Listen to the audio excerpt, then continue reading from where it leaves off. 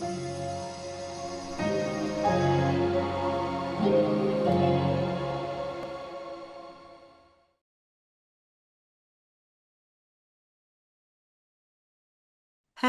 my name is Nadia Denton. I'm a film curator based in London. On behalf of CineDB Insights, I introduce this interview, which is part of the CineDB Africa Conversation Series, a collection of in-depth encounters with film professionals from across the African continent. CineDB Africa, supported by the Goethe Institute, now has a new home on the e-portal of the Durban Film Art Institute. Today, I am joined by Shivani Pandya Malhotra, Managing Director of the Red Sea International Film Festival. Welcome, Shivani. Thank you, Nadia. Nice to be here, and it's nice to be chatting with you. Please tell us about the Red Sea International Film Festival and how African filmmakers can best engage with it. So the Red Sea International Film Festival is now in its second year. So we're very, very young, but we have great ambitions, and we really want to be a destination and platform for the region. And when I'm talking about the region, I'm talking about the Arab world. I'm talking about Africa and Asia. At the moment, we've really been focusing on the Arab world and Africa. We've started doing more, and we have different elements across the festival. We have obviously the festival where we're showcasing films. We have a competition. The competition is inclusive of African films, so it's Asia, Africa, and the Arab world. We also have various other programs where we're inclusive of films from all around the world. So last year we showcased 143 films with approximately representing about 66 different countries. So it's a global film festival. And having said that, the competition focuses both for features as well as short films, focuses for the three territories that I mentioned. And then we also have a lot of different industry programs. We have the Red Sea Souk, which is essentially the film market. It's our film market that's focusing on the region as well as being a platform for international filmmakers and business people to come in. The idea and objective is that we eventually become a destination for anybody seeking content in the Arab world, in the African world, and Asia. And that would be the ultimate goal. We're very, very young, so we're just starting out and doing it in small phases. So the souk itself has different programs. I mean, we have an exhibition area. So if there are, companies, institutions, film commissions that want to be represented there, they can come and take a booth. So we have, that's an opportunity. We also just have accreditation. People can come and get accreditation. And last year, we had over 4,000 industry delegates that were present. So it's a great opportunity to meet everybody from the Arab world and a lot of people that come down from Europe, the US, and other countries that are looking at content from our regions. We also have, things like panel discussions, workshops that take place. But more importantly, we have a project market.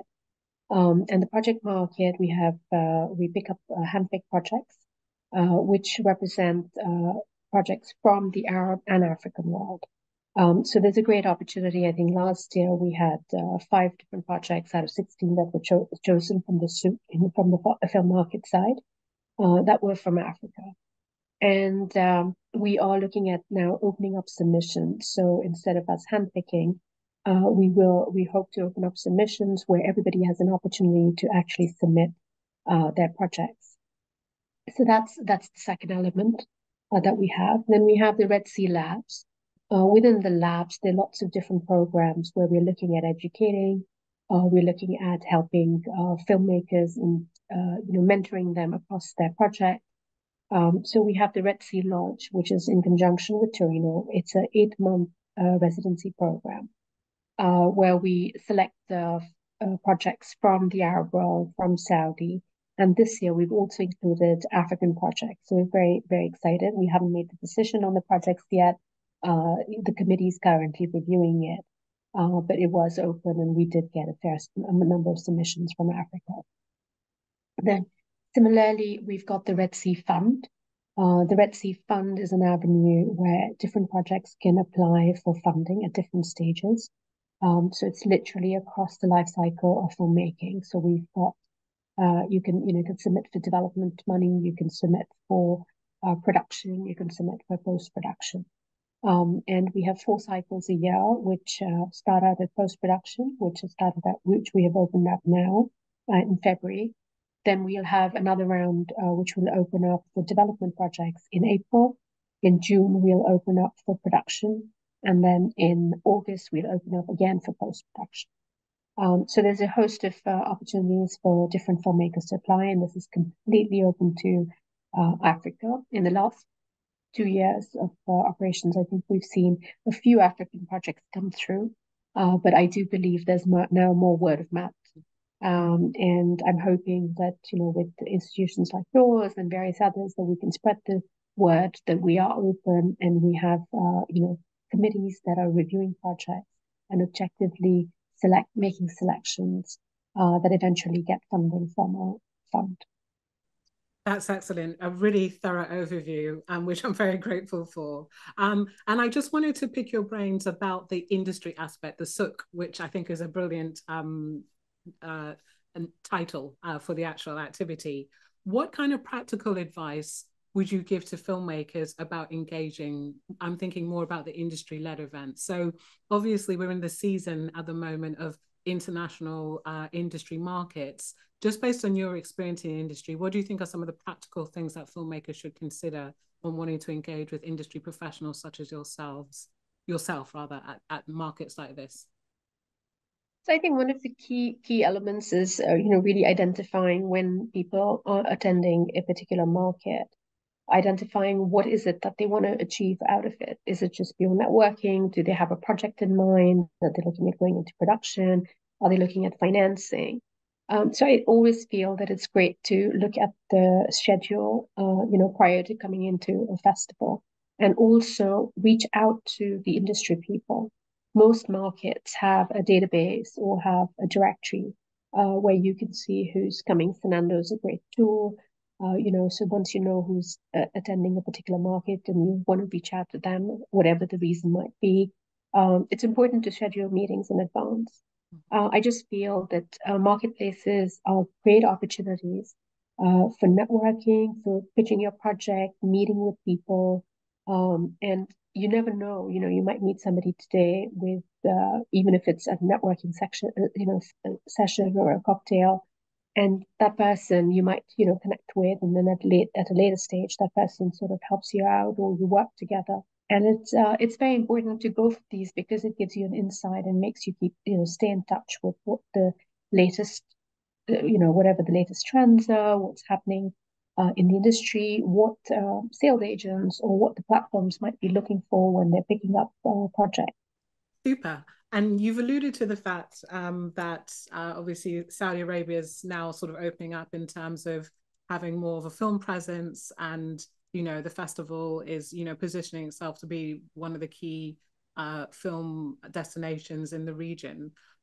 What else can you say about engagement with Saudi Arabia and filmmakers traveling to Saudi that might just be helpful? Because of course a lot of us are not really so familiar necessarily with international travel there, and clearly there's been a lot of sort of negative press about the country in terms of foreigners engaging with the culture.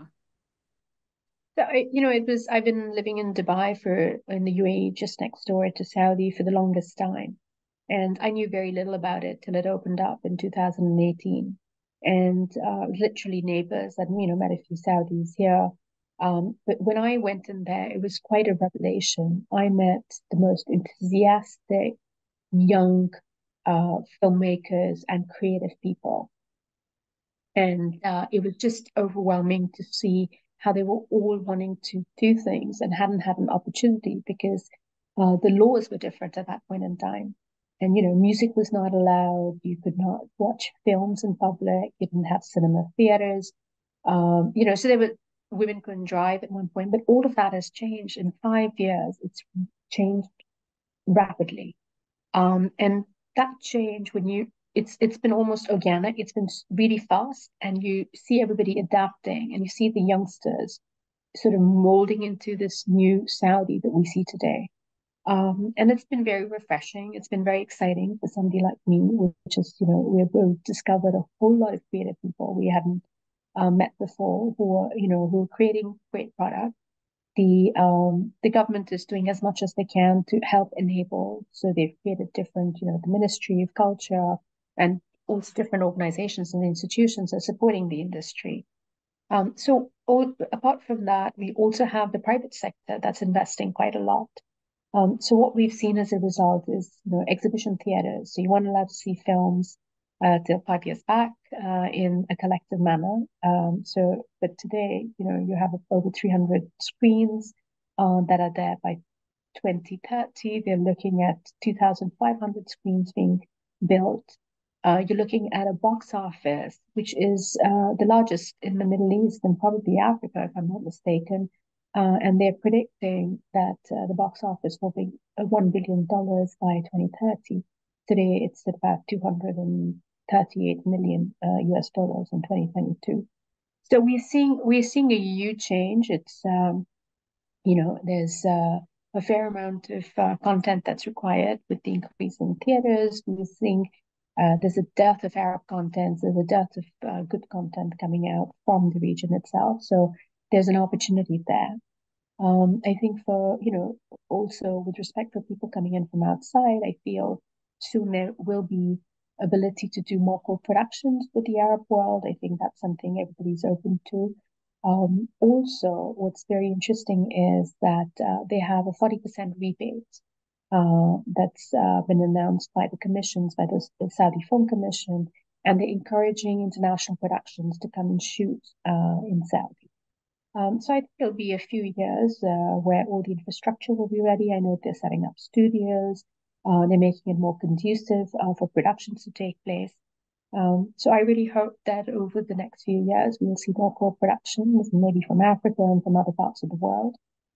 Today, there are already some productions that are taking place between other countries from the Arab world and Saudi with respect to co-productions. And we've had a few international films that have also been shot. So there's a lot happening, and I think also financially, the institutions that have been set up that are supporting and funding both private and governmental institutions that are supporting films coming out of the region. Yeah, I mean, that's so encouraging. And it's really great to, hear about the flowering and, the emergence of, new territories like Saudi Arabia. I've certainly been informed that they have a very young population. They have one of the sort of growing and largest youth populations in the region. So that's also interesting in terms of thinking about future audiences. So on that subject of co-productions, what in your own sort of, I suppose, personal and even artistic opinion, what kind of content and narratives do you think that the Arab world would like to see from Africa, or that you think could work particularly well for Saudi audiences? I think that's a really difficult one because I feel that if somebody is making content that is authentic, the stories are good. I mean, I'll give you an example. You have Korean content that does extremely well. K-pop culture does extremely well in Saudi, and who knew? Japanese anime works really well in the region. Like everybody loves it. So it's very interesting to see how, and these were not made for the Saudi audiences. These were not made for the Arab audiences. These were stories, authentic stories that were recreated and told for people's own local population and audiences. And it was just, the quality, the layering of storytelling, the quality of productions that appealed, and it traveled. And I really feel that if you make a good film, you may have a good story. You don't have to try and appeal or make it for somebody else. It has to be authentic to, whatever you're trying to tell. And if you do that and you do it really well, I truly believe that your film will travel. So, I think it's true for anybody. And I feel I've seen a fair amount. You also have, Indian cinema, Bollywood, which is again made for, an Indian population. It's really almost a genre. And that that's traveled, and that was not created for any other audiences. It was created for its own Indian audiences. So it's been quite interesting, and I think what's been nice is that they are open to different cultures and different content coming through. So if there are good stories coming in from Africa, I'm sure it's only a matter of time that people will start watching it and it gets more popular. That's brilliant. So, so good to hear. Lastly, do you have any film industry predictions for 2023, or are there any patterns or trends that you will believe will become more pronounced as relates to the industry in the period ahead? So I think the situation is, we've all been talking about what happens post COVID, and while we're seeing cinemas come back slowly in our part of the world, especially in Saudi, cinemas are growing.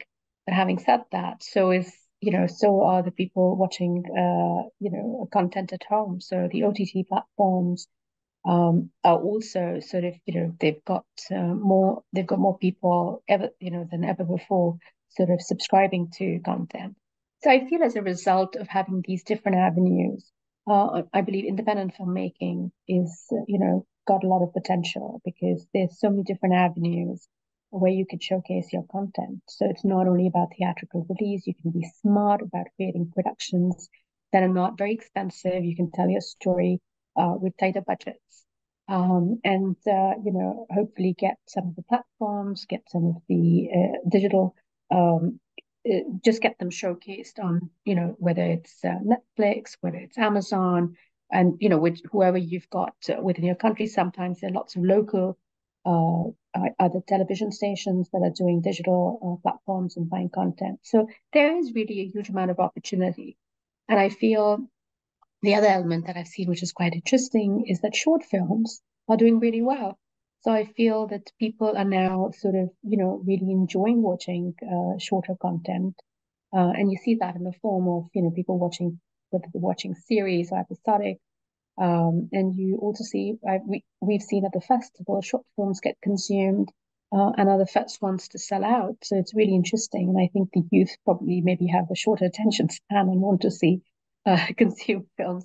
I don't know what the reason is, but it's great to see that short films are being well received. So I really feel that the independent filmmaker have huge amounts of opportunity, and they shouldn't stop. They should tell their story. They should look at different avenues. There's also different ways of funding. I'm seeing more and more individual institutions and organizations come up. I'm seeing a lot of the platforms support independent filmmaking, even if a lot of the platforms might be American, but when they're coming into the different regions, they're looking at regional content. So I really feel there's an opportunity for everyone, and I think we should all capitalize on it and try and make the most of it, and see how we can tell our stories. Music to my ears. I couldn't agree more. It's been such a pleasure speaking with you today, Shivani. Very grateful for all of the information you've shared. It's been quite educational to understand how Saudi has opened up, and even for African filmmakers watching this, to think about collaborations with the Arab world. At the top of the interview, you mentioned a number of initiatives and ways in which filmmakers could potentially be in touch. So can I just confirm, is there like a contact page? What's the best way in terms of people who might have watched this and they want to reach out and make some initial connections? What would you advise? So I would suggest that you track our updates on our website, which is redseafilmfest.com. And also, we're very active on social media. So if you follow us at Red Sea Film on Instagram, there's all our announcements. Every time we're opening up for any of the programs, it's all announced there. So that's really a good way for people to see what's happening, and they can always get onto our website and get the details. Brilliant. Thank you so much. Perfect. All right. Lovely speaking to you. And you too. Thank you.